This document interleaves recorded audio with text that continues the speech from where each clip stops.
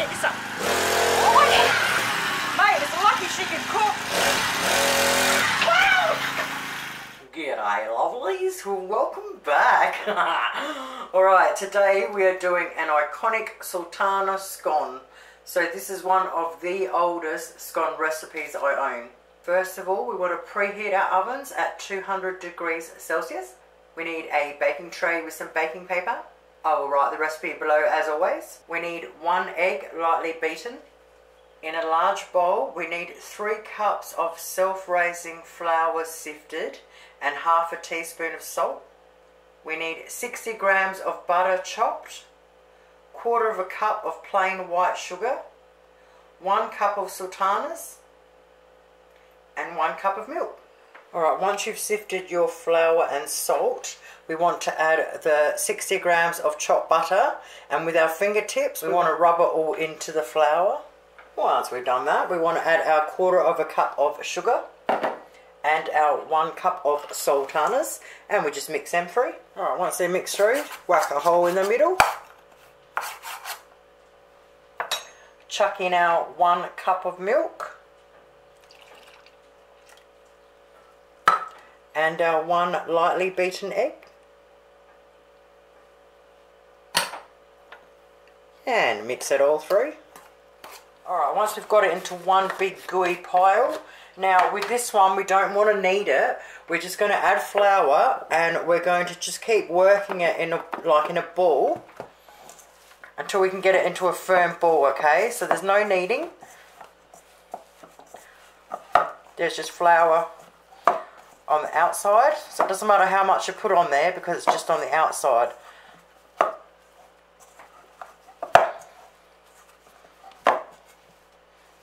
Just like that. Alright, it's flour on the surface. Alright, just move it around a bit until we can get it sort of like into a smoothish sort of ball. That makes sense? Okay, now we want to roll it out to roughly 2 centimeters thick.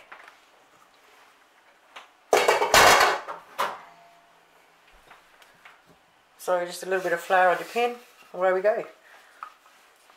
Oh, I love these ones, mate. They're luscious.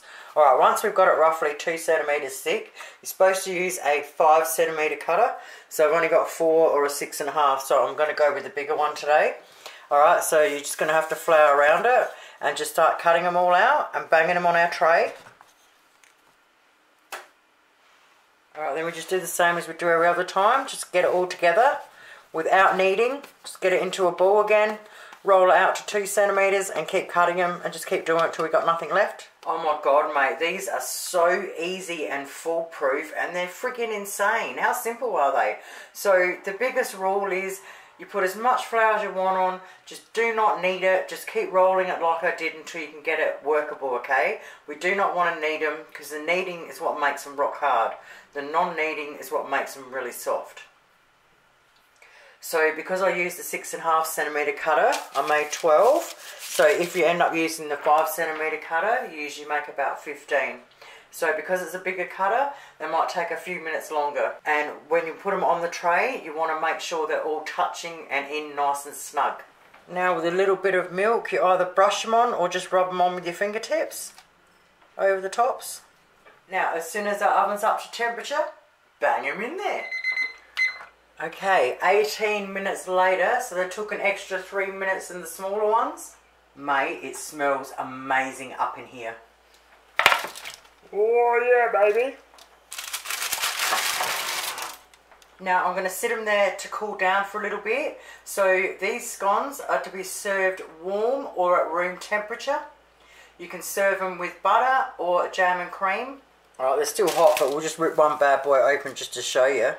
Now, as a kid, I never really liked these, but now I'm a big girl, I love them.